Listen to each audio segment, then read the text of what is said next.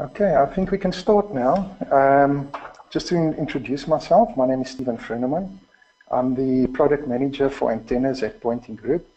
I'd firstly like to welcome you all to this webinar. Please feel free to ask any questions during the presentation. We will try to answer some of your questions directly and also take some questions at the end of the presentation. Presenting today, I would like to introduce to you Dr. Andre Fourie. Dr. Fourie is the chairman of Poynting Group. Andre is also a specialist and innovator on this topic. Over to you, Andre. Thank you very much, Stephen. Well, firstly, welcome to everyone. We're actually quite surprised and excited to get such a number of people attending the webinar. I'm going to switch on the webcam, but I'm actually only going to do it for a short while, just so that you see that you've actually got the real guy speaking to you, and go through the agenda, and then I'm going to switch off again. Okay, let me just get my own image out of the agenda.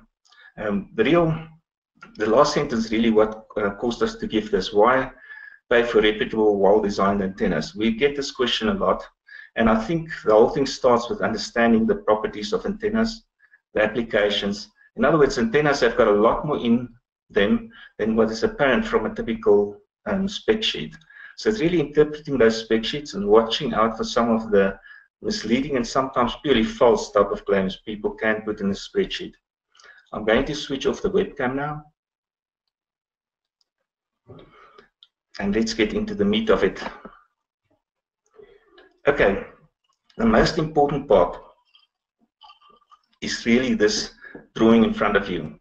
This illustrates the frequency band used for cellular and of course a bit of Wi-Fi here. But what happened is right when we started cellular, it was mainly in the GSM 900 band. Then we got the 1800 band, got the UMTS bands, 4G, and then people started using more and more bands. So you can see that we're using LTE 4G up to about 3.8 gigahertz. And recently there's the digital dividend bands, and there's even a band at 450 megahertz that people are starting to use. Now, this band is really the reason why antenna design got very challenging. We don't mind. I think we've got excellent antenna designers on board. But to cover all of this band in a reasonable fashion, or whatever part of the band that you're promising to cover, is actually quite challenging. Antenna-wise, anyone that understands antennas will know that is not at all an easy matter. So let's start off just sort of taking everyone through the sort of main types of antennas that you get.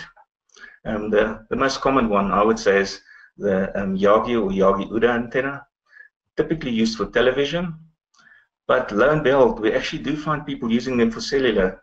Now, of course, they are very narrow band, so used to work okay when you only got the 900 megahertz band or only a narrow band, but really not desirable. People call this guy the log periodic dipole array a Yagi, but it isn't a Yagi. This guy's got very long elements on the one end and much shorter ones in the front, and it's actually got a feed line linking them. This guy can actually cover any band that you design it for, and that's an excellent, although a bit big, but an excellent antenna, giving you high gain over the whole bandwidth, or whichever bandwidth you design it for. Omnis is the most interesting. What you see here is effectively a high gain Omni. Now, high gain and Omni seem to be contradictory in terms, but you can actually increase the gain of an Omni, and I'll explain what's important in these. Just to note that there's very few people, honestly, worldwide that can design these type of antennas to cover a wide frequency band. Extremely difficult to get in an Omni antenna to have both gain and cover a wide bandwidth. Panel antennas, very common. These typically have got a directional beam, and the beam gain is proportional to the area of or the size of the panel. It's very important. If people are interested, we can actually give you equations that tell you what's the maximum gain you can get out of a specific size, and we often see specifications claiming gains that's clearly impossible in terms of the size of the antenna. Then you've got small antennas. We call it a puck, refers to an ice hockey puck. Small enclosure, really designed for on vehicles, on devices, machines, instruments, and so forth. And clearly that antenna, you don't want, or you cannot actually get high gain out of it. And you want it just to radiate satisfactorily at all the frequencies. And remember this thing about all frequencies and in all directions. And I'll discuss both of those.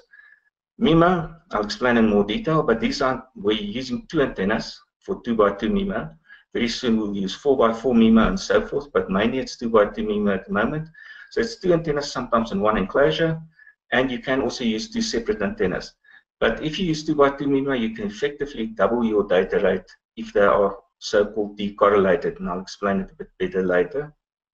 Helical antennas, these are directional, mainly used in mines and tunnels.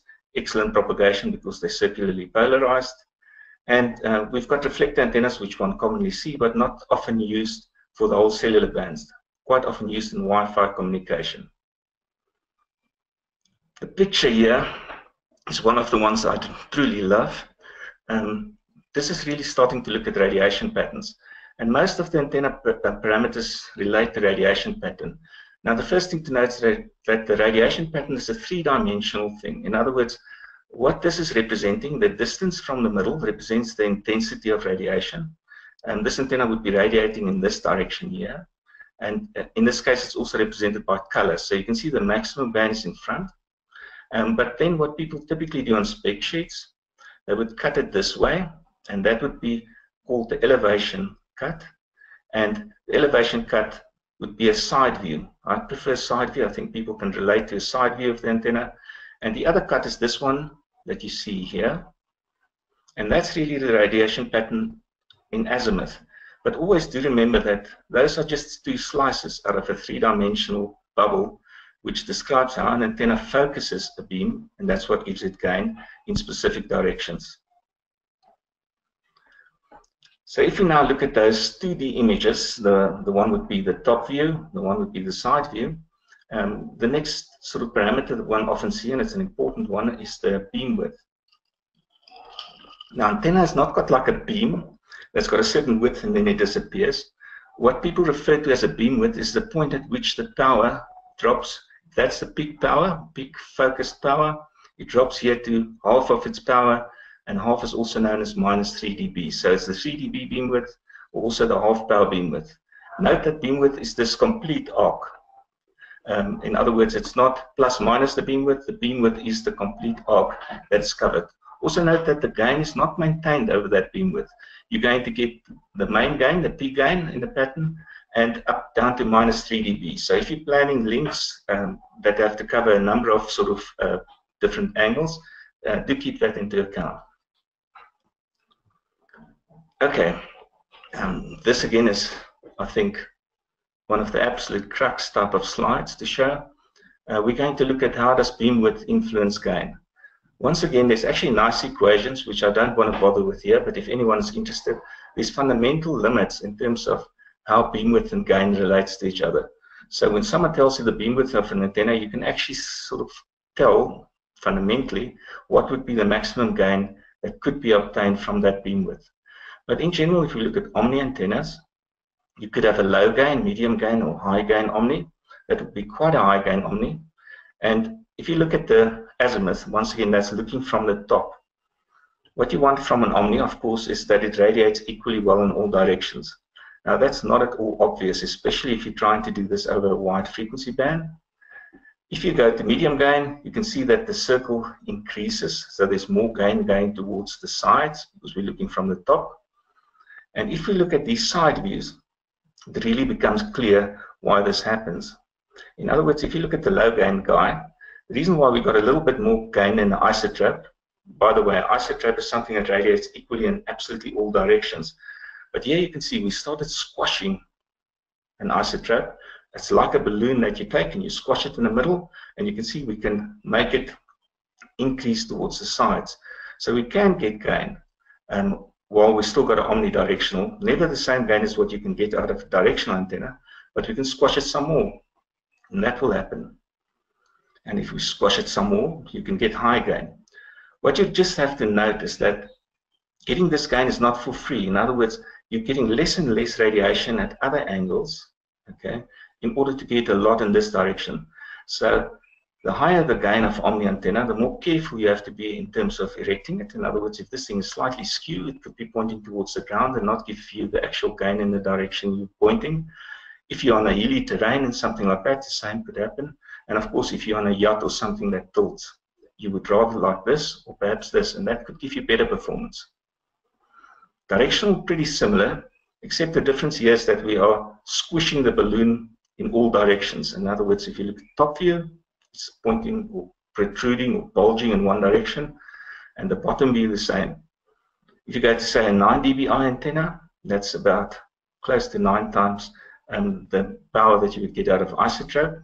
You can see that it gets narrower. And if you go to 14 dBi, you can see that this beam also gets narrower. So it also gets a little bit more difficult to align, or you have to do it more careful at the high gain. And if you go to dishes, for example, it could get very sharp. And the medium and low gain you would often use if you actually want to give coverage, like in a Wi-Fi hotspot. If you put it in one corner of a warehouse, you can use this type of gain and you get almost 90 degrees coverage, which is actually a lot better than your typical Omni would give you. Just going over to the next slide. Very nice. So we've talked now of static radiation patterns. In other words, we've talked about radiation patterns which varies in terms of the angle. But the real killer is what you just saw. In other words, as you change frequency, the radiation pattern, this whole 3D blob, also convolves and morphs into different shapes. And this is perhaps one of the most difficult things, because gain is specified in the IEEE standards as the peak of the radiation at some angle. Now, of course, this is a nice technical spec, but we would actually like the thing to radiate where we want it to, not specifically just in one at the direction of the maximum. But what the IEEE does not define is, if you've got an antenna operating over a frequency band that starts at, say, 2.1 and goes to 2.5, the gain also varies over this frequency band. In other words, most people will quote you that gain.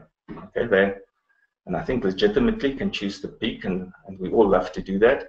But unless they give you the full curve, we also quote the peak, by the way, but we do tend to give you, almost with every product, the gain over the frequency band. And from that, you can see that you often have very big variations from that peak gain. So once I get a bit of speckmanship, and I'll show you an example of how this could confuse people to no end. If you look at the next drawing, it gives you an example of what we've often seen.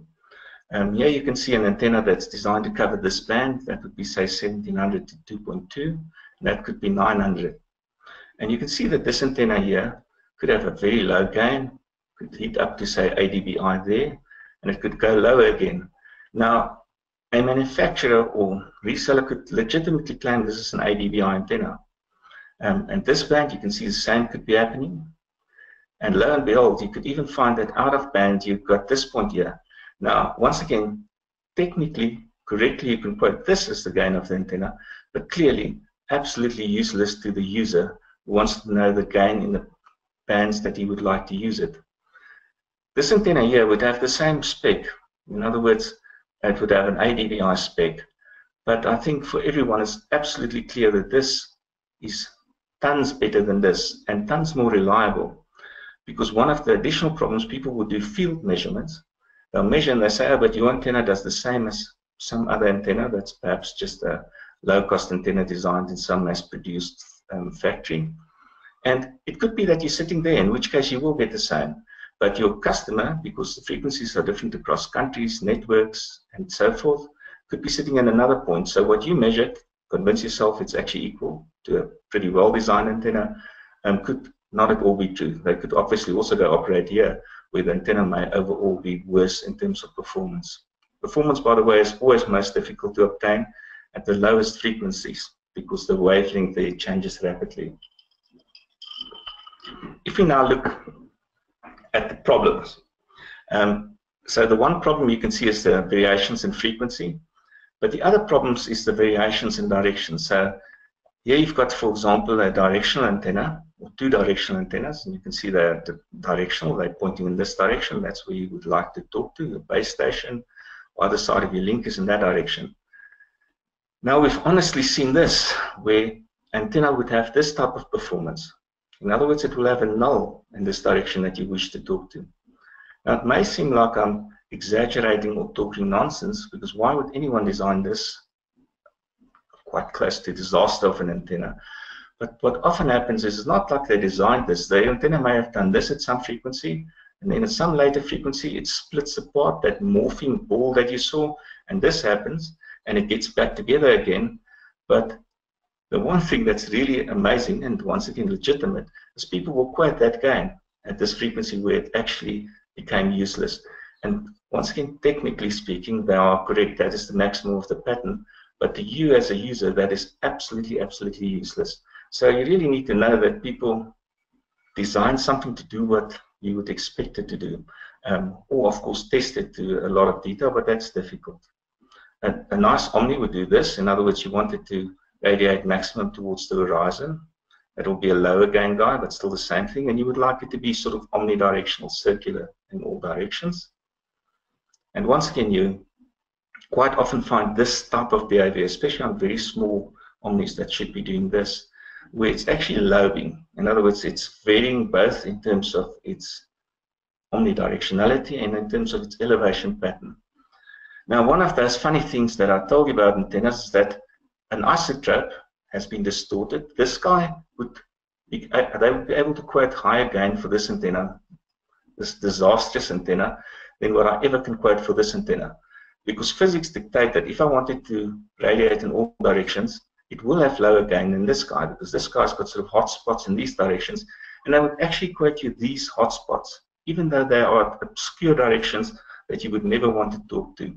So, and once again, these things vary with frequency. So I've even seen where a guy would choose this point, next frequency, the lobes will be in a different point, they'll choose that point.